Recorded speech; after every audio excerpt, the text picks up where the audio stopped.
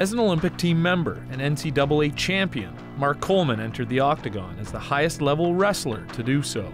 Before I actually got signed to the UFC, I was fairly cocky, and we wrestlers didn't like karate guys because they had a school on every corner of the street, and we was disgusted because we knew we could just slop them down to the ground and wipe them up.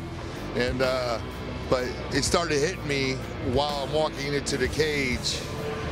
Then the nerves really hit me walking in, because what if he does a Karate Kid move on me? You know, I was concerned about that. I handled it pretty well, and it went just how I planned. I took him down, and he had no guard, no defense. While the Hammer had the utmost confidence in his discipline, the wrestling community wasn't so sure. They were not totally on board with the UFC, but I didn't see any reason why, because I knew right away this is going to. It's going to make wrestlers are low on the totem pole, and the UFC mixed martial arts has put us up here. Look at the champions. What do they all have in common? And I said in UFC 10, if you can't wrestle, you can't fight. And it's true to this day. If you can't wrestle, you're going to get sniffed out and you'll be on your back.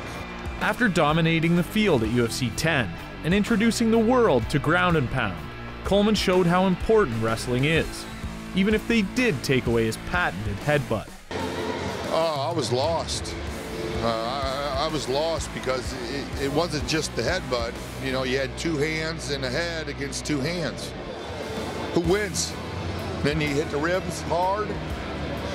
You know, when I went to the body, I hit it hard. Now, a lot of times you heard about lay and pray. People were getting disgusted with all these wrestlers.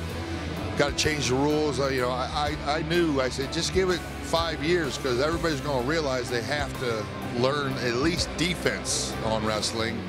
And just like jiu-jitsu, you don't have to learn a lot of offense, but you got to learn how to defend the stuff. And it's a lot easier when you just learn half.